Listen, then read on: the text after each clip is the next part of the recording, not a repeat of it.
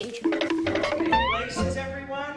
After rehearsal, I'm going to ask Mr. Escobar a few questions. How the play got started, how he got the ideas for the show. What's up with that blue scarf he always wears? Listen, Rhonda, I gotta get out of this town. My old man, he just doesn't understand.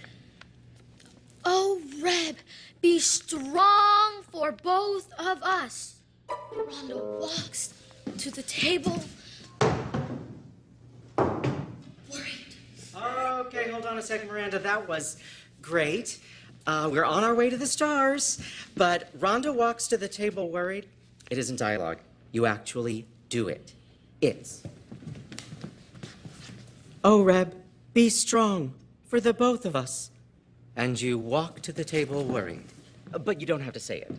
Oh, right. Mr. Escobar, I just want to thank you again for letting me be in this play. Acting is like the greatest thing I've ever done.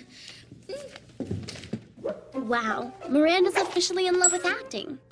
Maybe when she's 30 years old, she can play a teenager on Dawson's Creek. You're very welcome, Miranda. Let's move on to the drag race scene, shall we? Larry! Care to join us? It's Tudgman. Oh, Stingo, why does Reb do such dangerous things? You're his best friend, and I can't get through to him. Why, oh, why won't he let me in? How come this is so lame? It's just rehearsal. I mean, I'm sure the movie with the hockey-playing chimp wasn't brilliant the first time they ran through it. It'll get better. Yeah, right. Can't you talk some sense into him, Tudgman?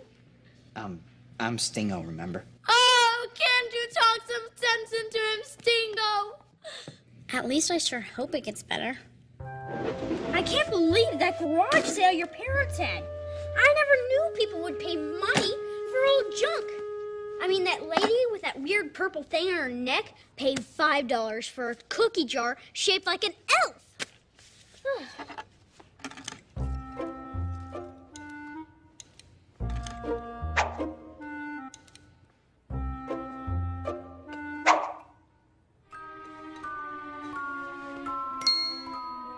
Hey, I think I'm thinking what you're thinking.